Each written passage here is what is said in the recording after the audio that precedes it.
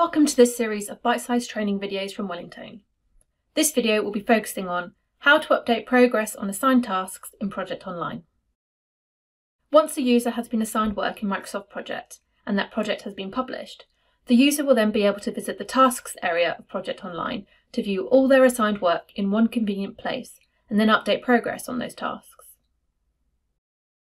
From the Project Online homepage, the user can access their assigned work by either clicking on the Tasks tile or via the My Tasks link in the Quick Launch pane on the left-hand side. Once in the view, you will see the tasks you have been assigned listed on the left, along with details for each of those tasks, including the start and finish dates, the duration of the task, the amount of work assigned, the amount of work actually completed to date, as well as the work remaining. On the right-hand side is the time phase data section, where the work is displayed as hours per day for that period. This is where the user will update their progress on each task. You can see that work is grouped into a series of planning windows. At the top is the work planned for the current period. In the example shown, this is the work for the next 2 weeks. With the near future being anything up to a month ahead, and the distant future is any work assigned more than a month ahead. Do be aware, however, that your configuration may have slightly different parameters for each planning window. However, on the ribbon at the top, the user has the option to show work for a particular period.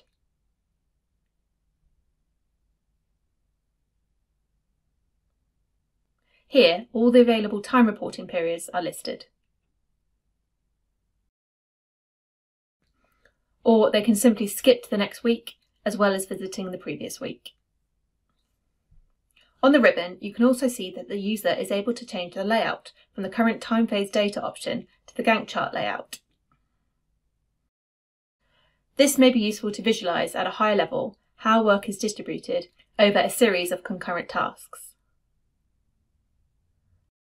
The user can also change the units.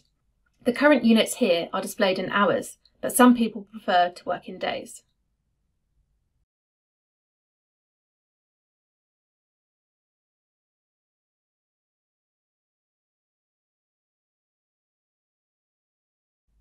Another useful feature is the ability to filter tasks.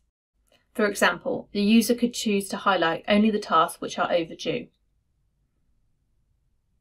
As a team member, I'm now going to update and submit the progress on my tasks for the week.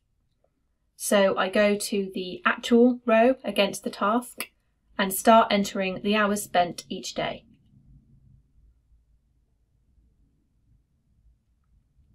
Once I'm happy with the update, I then need to submit my update to the project manager. I have the option to send progress for specific tasks only. For example, perhaps I'm working on a project where the PM requires daily updates and I only want to send updates for that particular task. In this case, I would select the checkbox next to that task, and then under the Send Status, I would choose the Selected Tasks option. Or alternatively, at the end of the week, I can simply send updates for all tasks. You can now see that my task updates have been sent to the relevant project manager for approval. So that concludes how to update assigned tasks in Project Online. In the next video, I will be demonstrating how to submit a timesheet.